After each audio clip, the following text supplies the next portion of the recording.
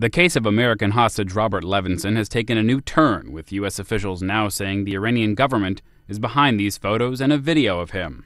Levinson is a retired FBI agent who disappeared in 2007 while working as a private investigator.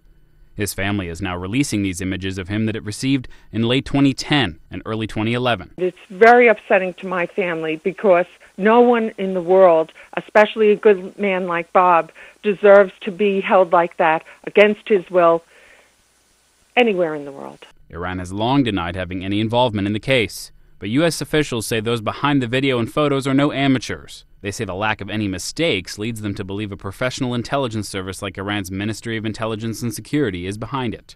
And it's something the family thinks too. I believe that he is still in Iran. I have no information otherwise, and I know that he was last seen on Quiche Island, which is a part of the country of Iran. She is also calling on Washington to put more pressure on Iran to release him.